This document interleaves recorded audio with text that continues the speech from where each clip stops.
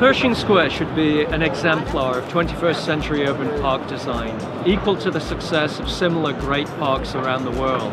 Think of Chicago's Millennium Park, New York's Bryant Park, or London's Trafalgar Square, for example. Each of these parks are different and specific to their location, time, and culture, and they're all very much loved, vibrant social spaces, essential to the identity of each city. Downtown Los Angeles is so alive and exciting right now, so much development and creativity, a kind of multicultural cosmopolitanism that feels cool and vital. Pershing Square needs to live up to its role as the centerpiece of the city. We met and interviewed many people using the square today, and these are some of the remarks that we heard over and over again. I would love to see more areas for sitting, more green would be amazing.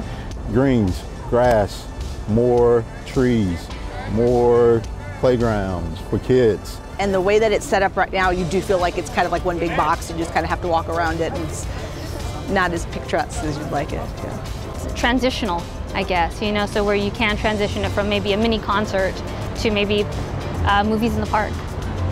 Places for families. I've got 2 little boys and we live a couple blocks away, and as a neighbor I'm really interested in a place that I can make a part of my daily life.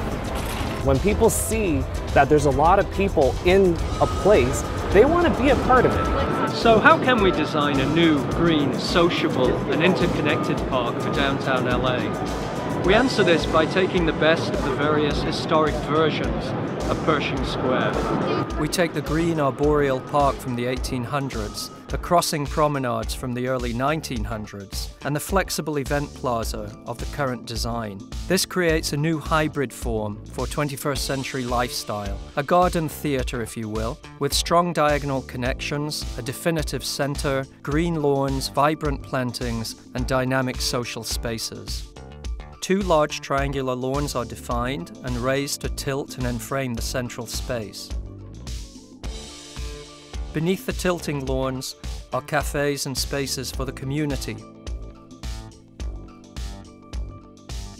The flaps permit new, hidden ramps to the garage level below, with potential subgrade connections to the metro, and new escalators through gardens to the park above.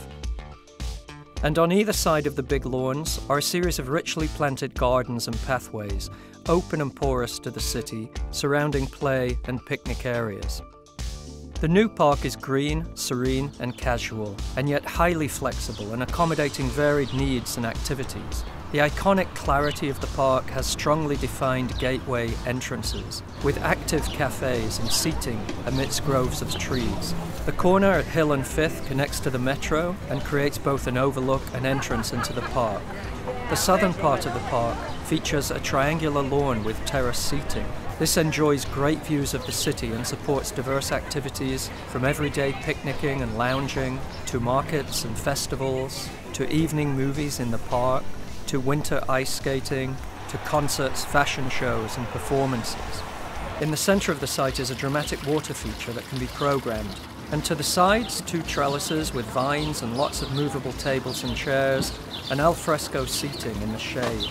Flanking both Hill and Olive are a series of lush gardens with drought-tolerant succulents and grasses and flowering trees. Carved into the gardens is a children's play area with a natural feel and places for parents to sit and gather, and a place to lounge in a hammock in the shade of sycamores and oaks. Even space for dogs in a dedicated dog run area. Hill can be closed to traffic on weekends and holidays and become a market plaza with food trucks and events.